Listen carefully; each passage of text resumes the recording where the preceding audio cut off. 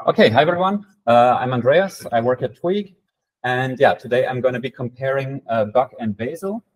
If you're interested, you can find the code and the slides for this on my GitHub, A. Herrmann, and then 2023 Build Meetup. And yeah, I work at Tweag. We help our clients with build system migrations and optimizations. We contribute to open source build systems, have contributed to Bazel. My colleague Alois and I were also lucky enough to contribute to Buck, as Neil mentioned before.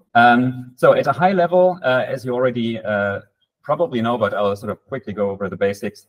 Both of them are build systems designed for monorepo use cases to scale to very large and polyglot use cases. Both of them have cross-platform support in the sense that you can build on different platforms and target different platforms, and both promise fast and correct or reliable builds. Bazel was developed by Google and open sourced in 2015 and is called Blaze internally in Google, which you may have heard. And Buck2 was developed by Meta, open sourced this year, is version 2 of Buck, and Buck was inspired by Blaze. All right, so how can you get started with either of those? With Bazel, there are install instructions multiple ways, but unless you're using Nix, I'd recommend just downloading Basilisk and installing it as Bazel, and then you can pin the Bazel version in your project, and Basilisk is going to manage downloads and everything for you. With Buck2, on the other hand, you can also download binary releases, or you can install it from source using Cargo, which might be interesting because it's still moving a lot these days. Okay, what does a minimal project look like in each of those? In Bazel, as I mentioned, you can pin your version. Then you need to create a workspace file, which is a file that has to be there and define sort of the root of the project.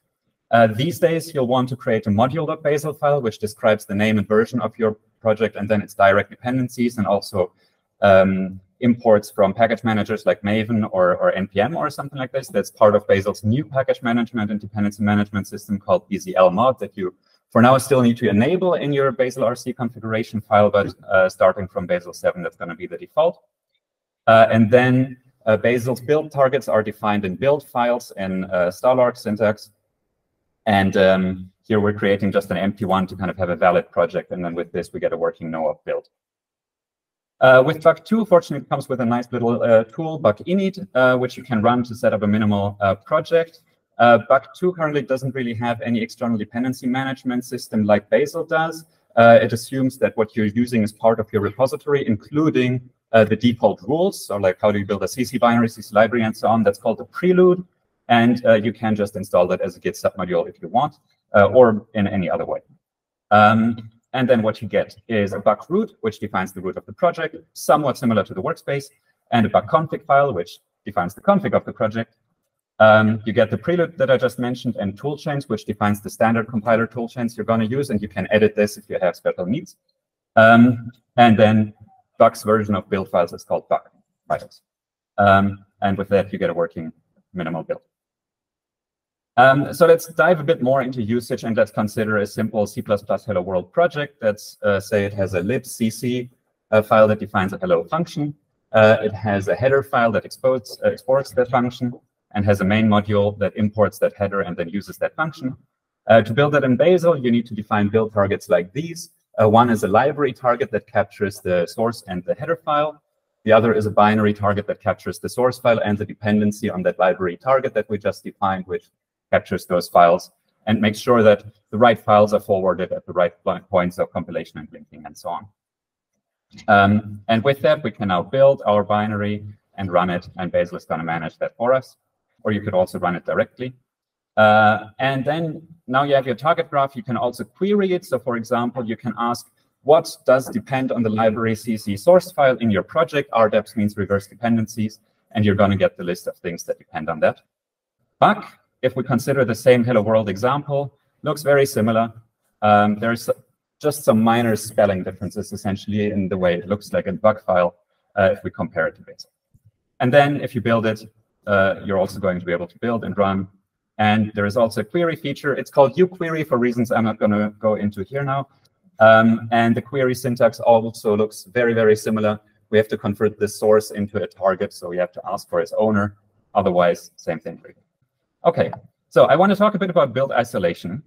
So if we consider this hello world target, what happens? This header attribute is the thing that makes sure that the header file is forwarded to the compilation of our binary. If we comment this out, then what happens? Let's consider the code for this. So I've commented out the header, and if I Bazel build hello, it's going to load a bit, and we're going to get a build error saying the header file is missing because we didn't declare it as an input anymore. And that's good because it means that Bazel enforces that our build definitions are correct. If we now try the same thing with Buck, look into the Buck file, the exported headers is commented out. Now the build succeeds. That's a bit unfortunate. The reason for this is that the local builds are not sandboxed. Buck2 relies on remote execution for the isolation. So both Bazel and Buck support remote execution. I'll very quickly jump over this because I think most people here are familiar with this. For this demo, I'm just going to use the remote worker that's included in Bazel's code base. It requires a bit of patching to work for Buck2, but we can make it work. So I'm starting the remote worker in the Bazel code base using this command line, which activates sandboxing and all. And now, once that is running, I can try my Buck2 build of hello again, and we get a build failure. Yay. So this way we get our isolation as we want it. Okay, another thing I wanted to touch on, I'll skip over the details, but you can take a look at the code for how I've configured the remote execution part. Another thing I wanted to touch on is the static dependencies topic that Chris and Neil were already mentioning before.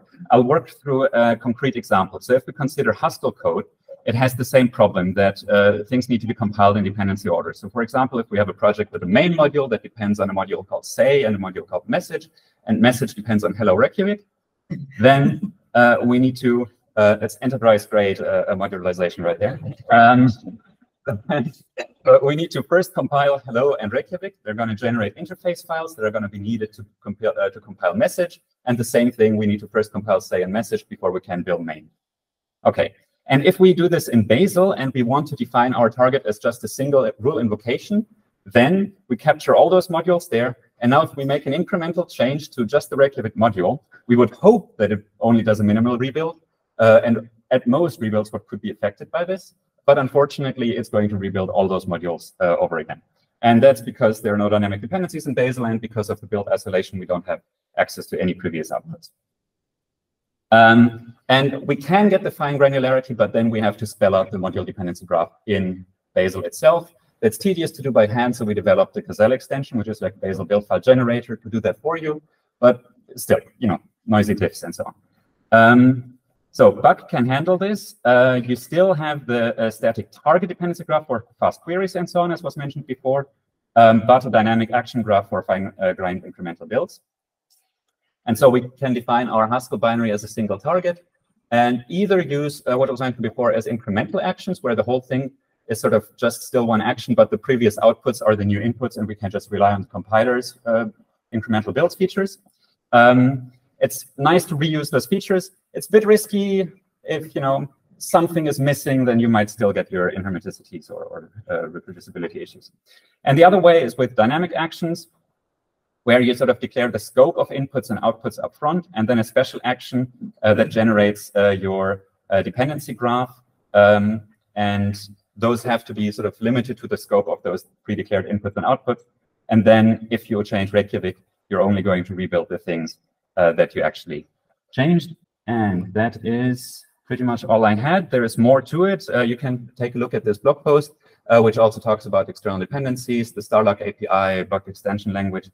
Yeah, I work at Tweag. You can learn more about the scalable build script there. And thank you for listening. And maybe we have a minute for questions. Yeah. So I don't know. Any questions? What's the reason for not having sandboxing in Buck2? Is it intentional or? I should best deflect that question. So there are two reasons. So some of our actions genuinely are dramatic. So we do need to be able to send it off. This is just a porting issue, the one that will persist for years. We haven't bothered because we didn't need it. It would be very easy to add it, as we are hoping one day someone writes a Rust library for run a command passing these things, and we don't have to build it in the build system to just reuse it. And then there's EngFlow and Buildfarm and Buildbarn. Yes, yes. Plenty of remote execution options available. And even Bazel's remote worker works if you patch it. Oh, wow. Yeah. I thought that, at least in Buck2, that it would create like a temp directory and copy the files in, and no, it doesn't do it. Okay. Something to say, I mean, every patch welcome. It's like a minimal thing. Just like that lazy link tree stuff you get though, right? Like you can catch some declared dependencies because of that, right? You know, Oh yeah, yeah, so like yes.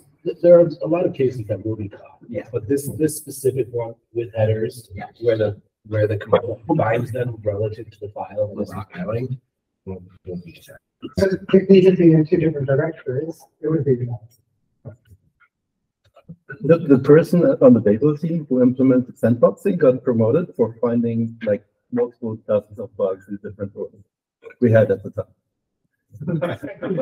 Incentive. Just saying. I think for CI, we always run on remote execution where possible, so we expect that all such bugs have been squashed long ago. if you have a remote only builder somewhere, you have like solve some of this like Yeah. Our CI is remote. Yeah, no, our use of remote execution has caused so many of the issues. Like everyone's trying to do remote execution. I mean, it's also something we see with most build system migrations from build systems that don't do isolation to something like Bazel that does it. The build systems are usually wildly wrong in many cases if you don't enforce the isolation. I mean, but if it fails remotely, it would fall back to local. So there are lots of laws where people have just got it wrong and you just fail back to local. Because we don't do that with Buck2. Right. Then. All right. Thank you. Thank you.